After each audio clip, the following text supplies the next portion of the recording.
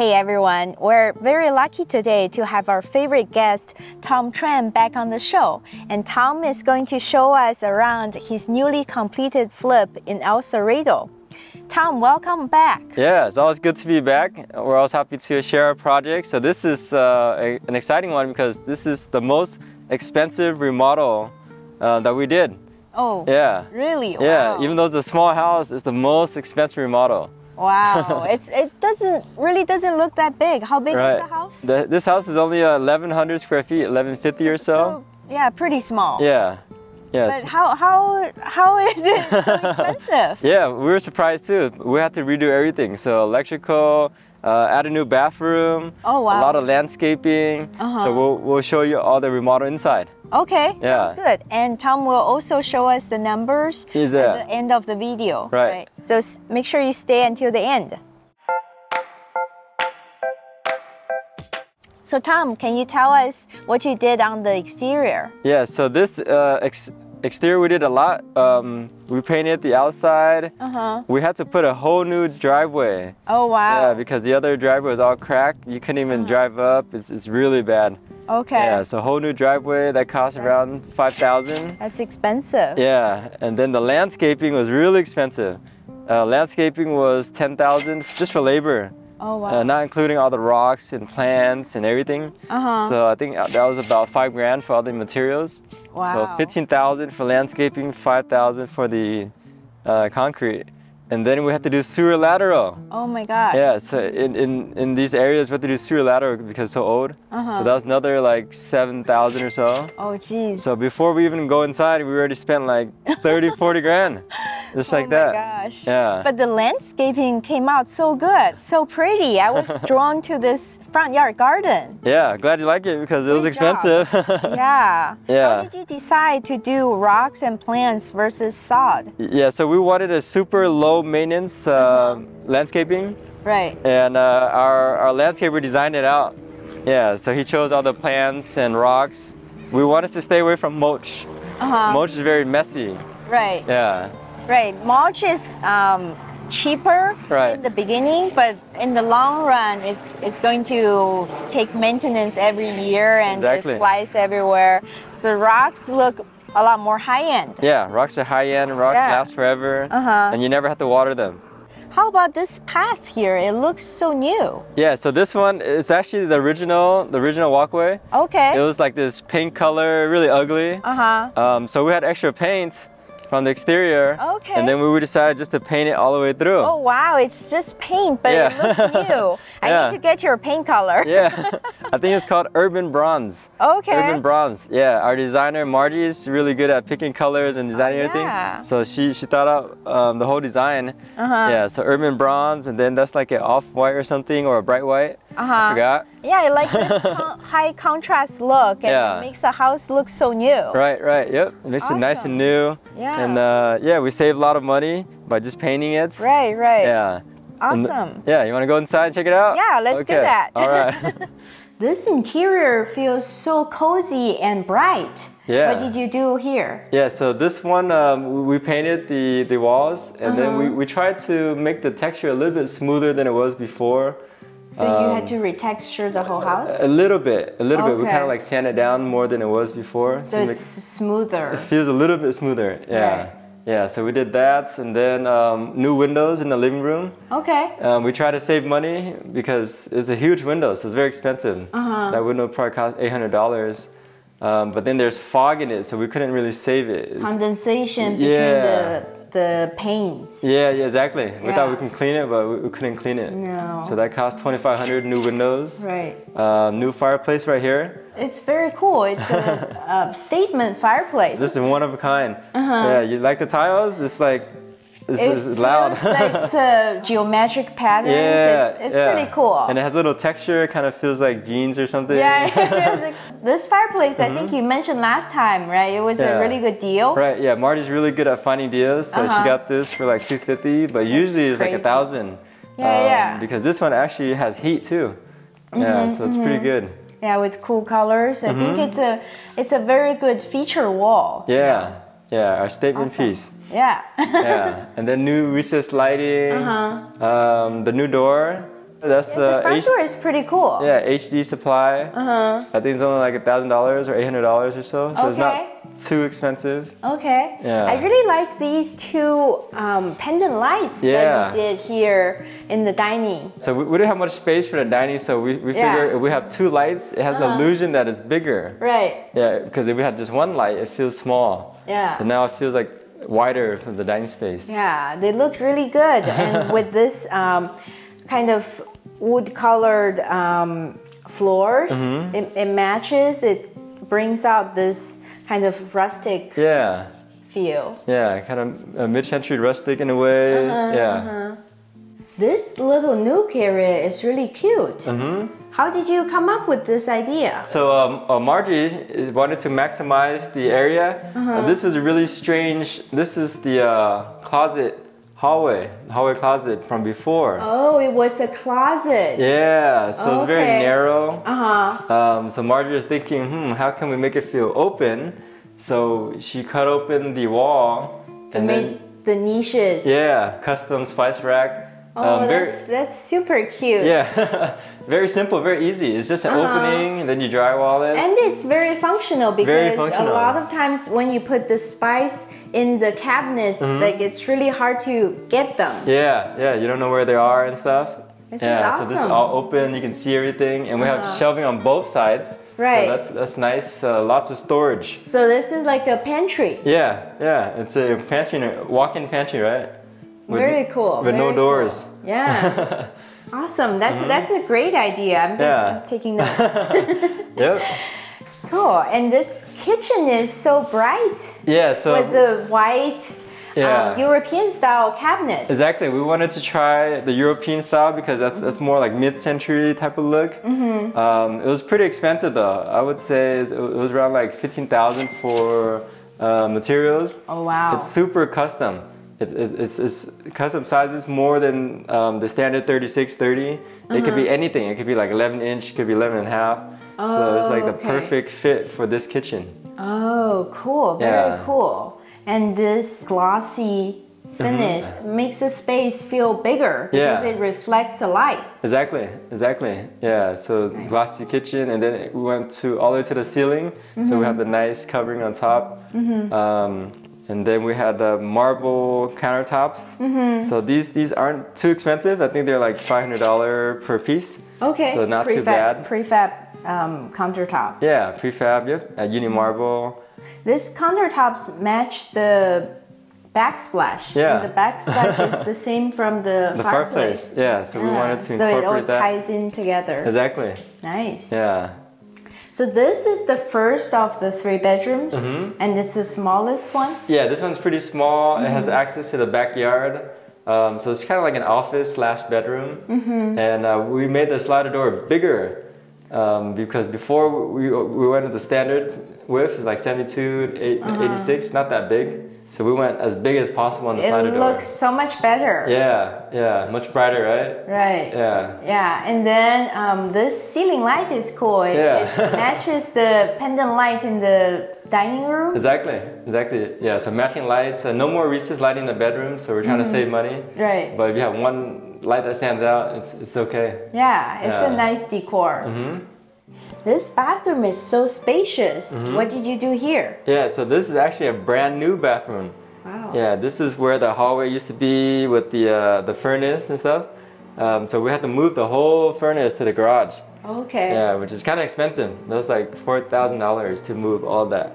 So you added this just where the hallway and the furnace was. Yeah. That's cool. It's just actually really big space. Yeah, this is a nice big space. We pushed the wall back a little bit, so we had some room, and then we pushed the wall into the living room. Oh, so okay. So to make this room bigger than a standard bathroom. That's cool. You added so much value by doing that. Yeah. Yeah, and I like the finishes here. It's all white, so it actually makes the space feel bigger than it is. Yeah, exactly. Yeah, nice and white. It feels like a spa. We had to tile all the walls so it could be waterproof. So if they shower here, they can splash water everywhere. It's okay. That makes sense. And the 3D tile is such a nice style. Very modern, mid-century modern type of look. This tub is so huge.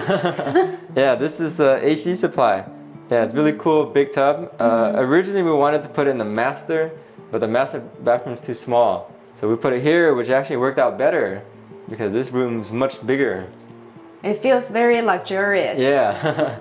I especially like this modern pedestal sink. Yeah, something different, right? You don't see it very often, but it feels super clean and it gives it a nice style. Yeah, yeah, very simple, modern, and very easy to clean. And it's like an art piece. Yeah, exactly. And this vanity light is so cool. I've never seen anything like that. It's like a little, two little mushrooms. Yeah, it's kind of cool, huh? It's black with the wood. So Margie found that, and she's really good at tying things together. Yeah. And the black hardware stands out from the white tiles. It ties into the entire theme of the house. The exterior is also black and white, high contrast. Exactly. We like the high contrast. Looks nice and clean, simple. This kids' room is so cute. You like it? Yeah, especially this part. Yeah, this is super custom designed by IKEA that we just made up because we had 2 extra closets, so we're thinking, should we build a closet or put it in here? At first I put it side by side. That was really ugly. Right. So then Margie said, hey, why don't we put on each side and then put a table in the middle? That's super smart. It feels like it's a design space now with the little desk here. Right. So they can do their homework. They have little shelves. So it worked out better. So I actually like doing this more than building closets now, because if you build that closet, it's really boring. And the framed out closets take up so much space versus the IKEA closets. Exactly. Yeah. So and this is a lot more functional. Way more functional. Yep. So IKEA is only like, I think, $600 each one. So it wasn't too bad. It's cost effective. It's cheaper than framing a whole closet. Right. Yeah. This bathroom is super stylish. Yeah. Can you tell us the work you did? So this was the existing bathroom, and it's a little bit smaller, so we had to try to maximize the space. Right. So the vanity, we made it bigger than normal. It's usually only like 30-inch, but we stretch it all the way. This is probably like 40-inch vanity. And then a nice sink on top. Yeah, it's a unique design. Looks nice, and this black trim and white on top of the white sink actually ties. Kind of matches. Matches everything else perfectly. And then same countertop as the kitchen. So we had an extra. We just put it here. LED mirror lights, and then the matching hanging lights with the dining room. So it all comes together. Very cool. Yeah. And then you like the tiles, it's also 3D with the little texture. So all the tiles have a little texture to it. I like that you did 2 niches, 2 smaller niches that actually feel very balanced and really nice. Yeah, we figured 1 is too big, right, for a small space, so 2 make it look like two skinny niches. It's pretty cool. So this is the master bedroom. There was not a master bedroom before. Yeah, exactly. Before you added the new bathroom, right? Yes, so this was the guest bathroom. And then all we did was stretch out the wall this way, and then we put a door. So now it's a master suite. It's private. That's really genius. So one easy way to make a master suite. So let's check out the master bedroom. Yeah. Yeah, it's new recessed lighting. We put recess in the master just to have one room, make it feel grand. And then we added this cool little light, and it has a ceiling fan. Isn't that convenient? Nice. Yeah. Oh, that's really cool. I've never seen a ceiling fan that cute. So Margie found that. I don't know where she found that, but I thought that was the coolest thing ever. It matches the other light fixtures too. Yeah. Awesome. And you put in the closet insert? Yeah, closet insert. So we didn't want the boring rod, and the closet was bigger than normal.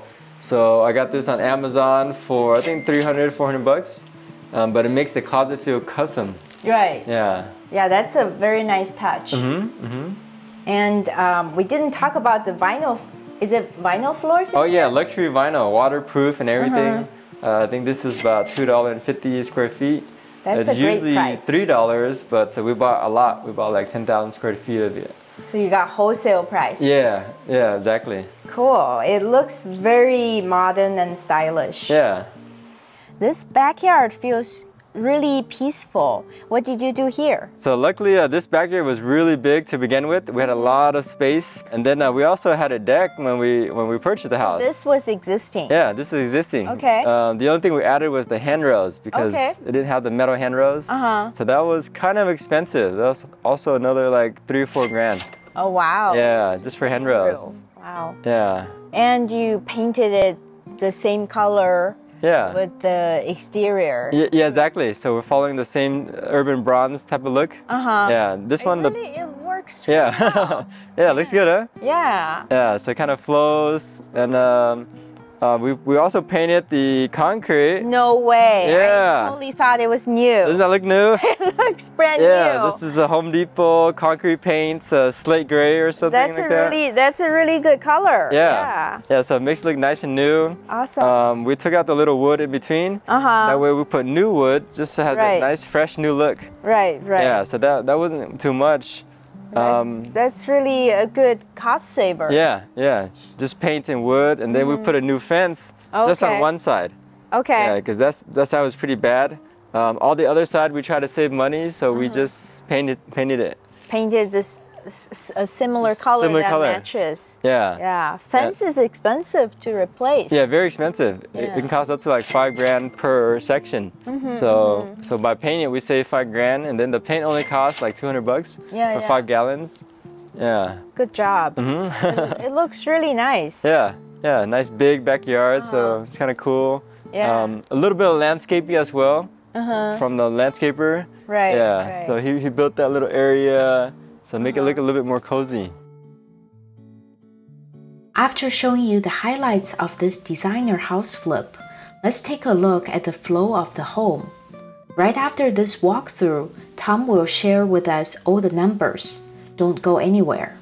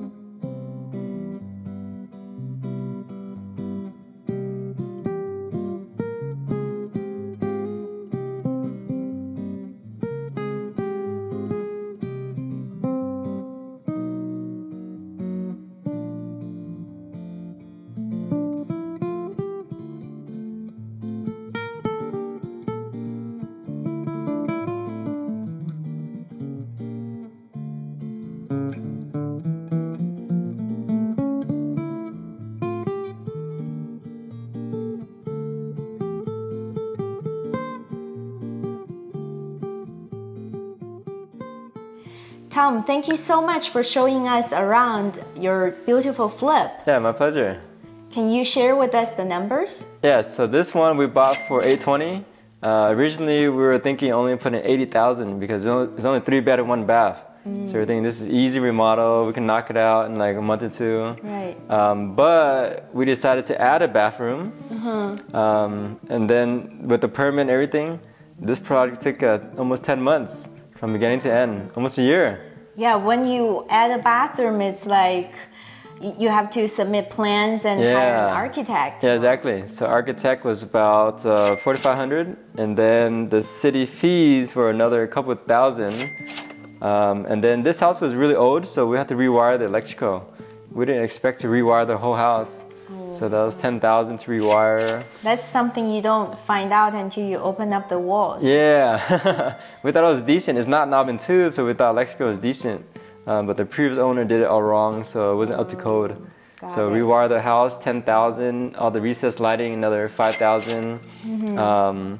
Landscaping was really expensive. Right. We had to do sewer lateral, so that was another $6 grand. The driveway we didn't expect, $5 grand. And then we had to add the bathroom. Originally we weren't planning to add the bathroom, but since we added the bathroom, that cost another probably 30 grand. So 10, 15 grand labor, and then 5 grand for materials, then all the extra fees, like permit fees, things like that. Yeah, but adding a bathroom really adds a lot of value to the home. Yeah, I think so. Yeah, hopefully it came back. It's worth the investment. Luckily, because it's such a hard market to sell now, so I think the buyers like the 3.2. So if we kept it 3.1, I don't think we'll hit the same price. That's true. Yeah. Yeah, when the market is tougher with more inventory and higher interest rate, buyers are more picky, and it pays to really put your house with like all the designer touches that you use, and also have the additional bathroom. Yeah. So it's more convenient for the buyers and make it hard for them to resist. Exactly, exactly. And then it's a small floor plan, so a lot of buyers are deterred from that. It's only 1150 square feet. Right. So we have to maximize every foot in this house. Yeah, so make the bathroom nice, the kitchen, everything. Yeah, so they really fall in love with it. Right. So this one, let's say we got it for 820, we put in 200K, we're already at $1 million, and that's not even including holding costs. Right. So we have holding costs, and then we're in contract. Hopefully we close next week. We're in contract for $1,150,000 or so.